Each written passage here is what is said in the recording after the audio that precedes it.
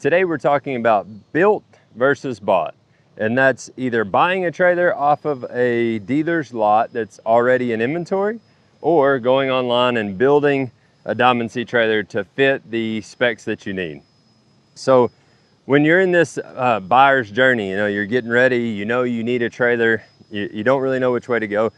The way to decipher whether you buy something off the yard is obviously, do they have what you need, like for the job? So you really have to break down, what do I want the trailer for? What is the job? What's the mission that I'm after?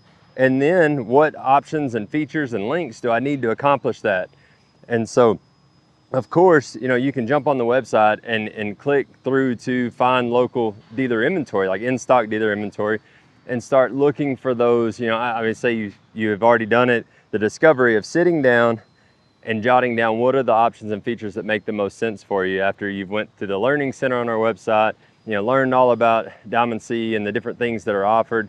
And then like I say, you have that list and you're matching up. So if you have to weigh your pros and cons and value. I mean, waiting to have one built versus being able to go right to work by finding one on a dealer's lot. We've gotten back to a time period through all of the the COVID stuff that there is actually inventory on dealers' yards again, which is a nice thing. So you have some inventory to choose from. But many customers find that when they are, Diamond C is no secret, it's a premium investment for the long haul. You're investing once, you want it to last, you want a trailer that's going to last you way into the future. And so, when you're making that investment, you want to have the features and options that make sense and do it right the first time. So many cases it makes sense to build your own and be able to add those options.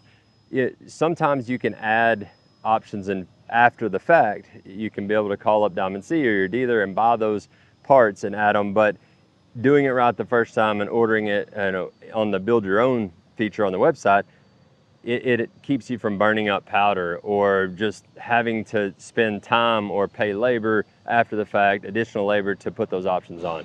So it's really just weighing out the difference between what you need today and then what you can actually wait for. And in many cases, you build it job specific for the lifestyle you live and the work you need to do.